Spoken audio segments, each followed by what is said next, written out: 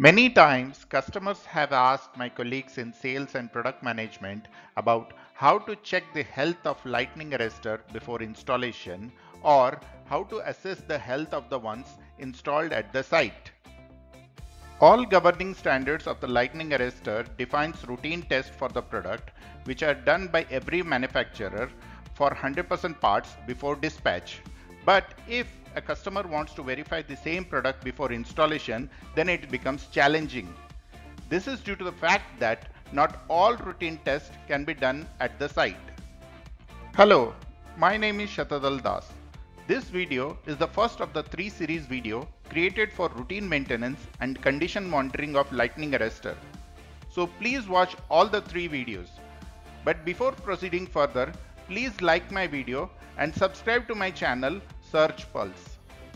Moving ahead, we can find some common routine tests recommended by major governing standards like reference voltage test, tested either with AC or DC power source or both, leakage current test, residual voltage test or discharge voltage test, seal test, and the partial discharge test.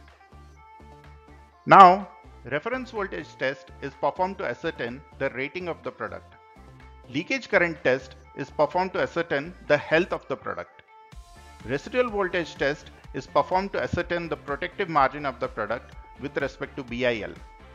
Seal test, although applicable for lightning arrestor with enclosed gas volume, is performed to ascertain how protected are the internal assembly from the risk of moisture ingress.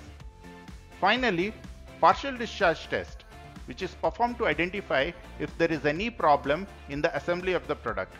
The problem, which starts as a periodic partial breakdown of insulation, and if ignored, the same problem has a likeness of complete breakdown of insulation.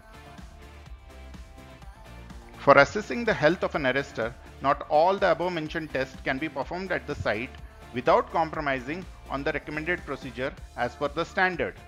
But of those tests, it is quite likely to perform the leakage current test.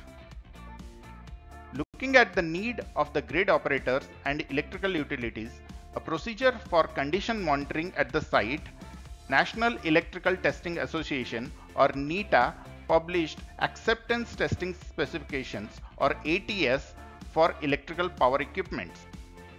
As per NETA or NETA, acceptance testing or the field test recommended for lightning arrestors are visual and mechanical inspections. There are electrical tests like resistance measurement of bolted joints, insulation resistance between phase and ground terminal, grounding connection resistance measurement, and watt loss measurement of arrestor. Visual inspection is very much operator skill dependent and requires expertise to find a problem in the product before installation. Resistance measurement is indeed required to check the tightness of the high voltage or the earth connections. Insulation resistance measurement is a non-destructive test to check the insulation strength, but on a lighter note, it can't distinguish if the supplied product is an arrestor or insulator. Grounding check is critical for proper protection of arrestor. Finally, watt loss measurement, which is the most important test that should be done to verify the health of the arrestor. Watt loss measurement or leakage current measurement, either any one of the tests is useful and can easily detect problems within lightning arrestor. This can be measured by connecting lightning arrestor to the high voltage line and using leakage current measurement device to find the value. This value then can be compared against the leakage current value provided by the manufacturer. For routine maintenance check, site engineers are advised to keep a log of leakage current measured for the lightning arrestor and analyze the trend to verify if the health of the lightning arrestor has deteriorated or not. This data of leakage current measurement can also be used along with the data of the surge events faced by the lightning arrestor.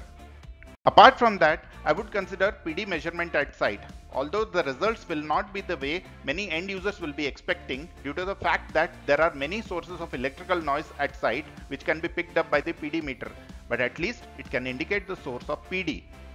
There are portable PD detection devices from Doble, Omicron, HVPD and High Volt to be named a few.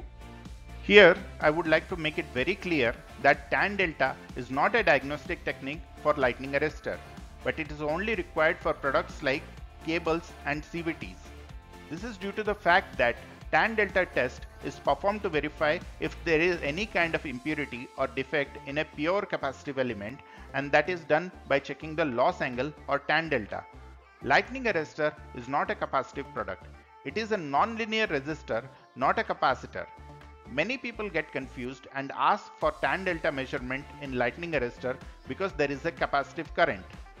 This is wrong understanding within many people that tan delta measurement is recommended for surge arrestors or lightning arrestors to verify its healthiness. With this, I conclude my first video of the series. Don't forget to watch the other two videos. Thank you.